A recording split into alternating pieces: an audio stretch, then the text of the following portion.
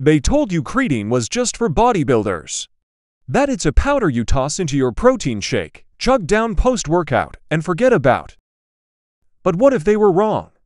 What if behind the gains and gym bro endorsements, there was a deeper story, one that whispers through your neural circuits, ripples across your kidneys, and pulses through the very essence of your muscle fibers? Let's start at the point most people do, in the gym, somewhere between the clang of iron and the mirror selfies. You see a man, mid-40s, lean but soft, hesitating in front of the supplements aisle. He's heard of creatine, maybe even tried it once in college, but now, decades later, he wonders, is it worth it? And more importantly, is it safe? What he doesn't realize is that creatine is not a modern invention. It's not a fad. It's not a steroid. It's a naturally occurring compound, synthesized in your own liver, pancreas, and kidneys, and stored primarily in your muscles. It fuels something called ATP, adenosine triphosphate, the energy currency of life. Without ATP, your muscles don't move, your neurons don't fire, and your heart doesn't beat. Creatine is the silent workhorse behind the curtain, making sure you run, lift, think, breathe. But when you supplement it, when you increase the levels beyond your body's normal supply, that's when things start to get interesting. And dangerous, and potentially life-changing.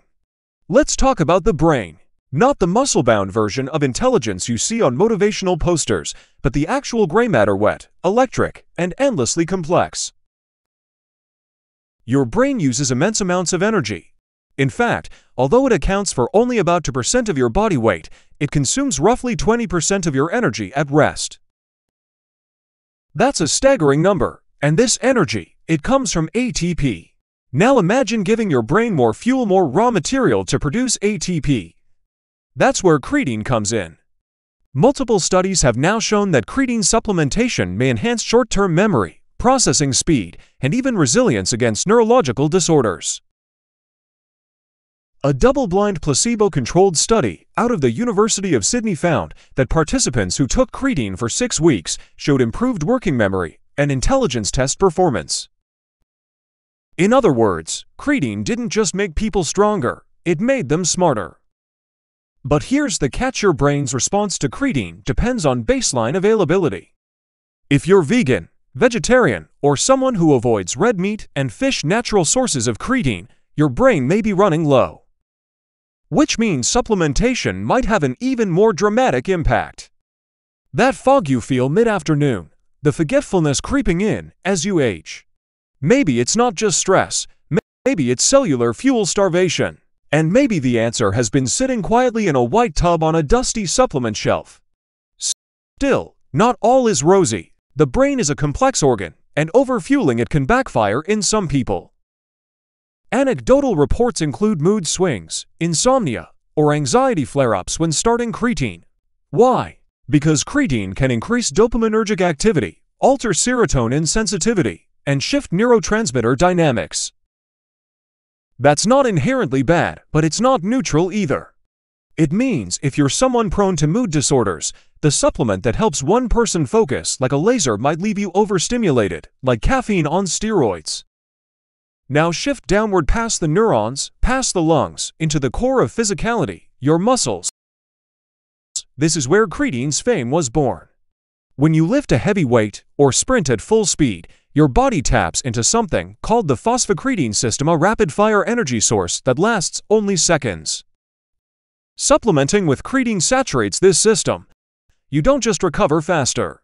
You lift more, sprint harder, push further. And your muscles, in response, adapt, they grow, they repair, they evolve. But what's less discussed is how they grow. Yes, creatine increases muscle mass, but a large portion of that initial gain is water retention inside the muscle cells, a process called cell volumization. Think of it as inflating a balloon. The muscle swells, not just with fluid, but with nutrients, amino acids, and signaling molecules. It becomes an anabolic environment primed for protein synthesis and hypertrophy. This isn't just cosmetic. A hydrated muscle is a healthier muscle. It resists breakdown, it heals faster, it performs longer. Yet for all the muscle-boosting glory, there's another side of the coin: the kidneys. Here's where the myths and fears live. Creatine will destroy your kidneys. It'll clog your system. It's toxic. These statements echo in locker rooms, forums, even some doctors' offices. But what does science actually say? Creatine is metabolized into creatinine, a waste product filtered by your kidneys.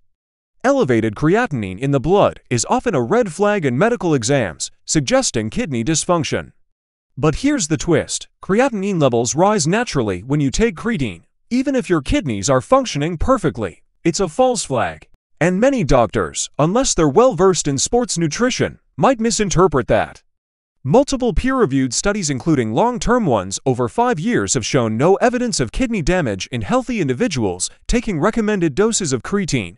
The key word is healthy. If you already have compromised kidney function, diabetes, hypertension, nephropathy, creatine might not be wise. It's not that creatine causes kidney failure. It's that pre-existing kidney dysfunction can make processing extra creatine risky. And then there's dosage. Most people overdose without realizing.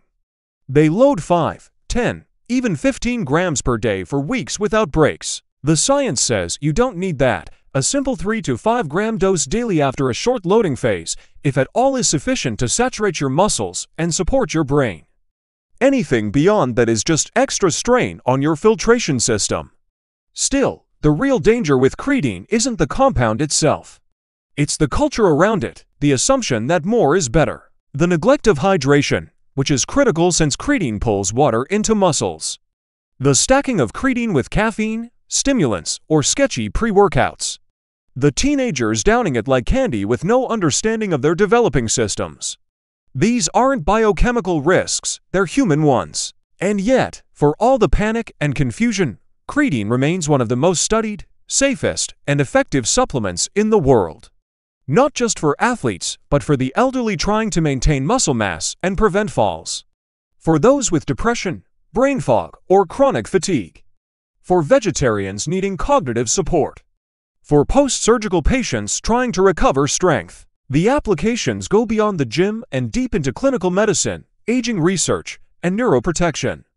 In fact, some researchers believe creatine could one day be used to support recovery from traumatic brain injury, stroke, or even certain types of neurodegenerative diseases. That's not speculation, it's supported by animal studies, early human trials, and a growing curiosity among neurologists and geriatric specialists.